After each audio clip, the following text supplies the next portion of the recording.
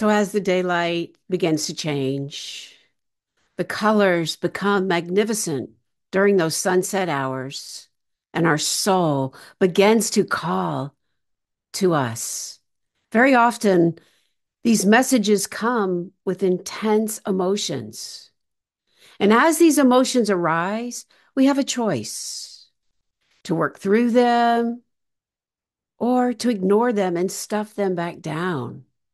However, when we cover them up and push them away, we miss those deep messages of our soul, and we miss the ability to lift our energy and expand our consciousness.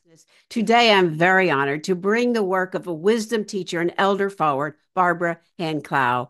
She has an amazing outlook on life. She's done so much research with the star people, the Pleiadians, so much. Her book is a 20th anniversary of Alchemy of the Nine Dimensions. Amazing.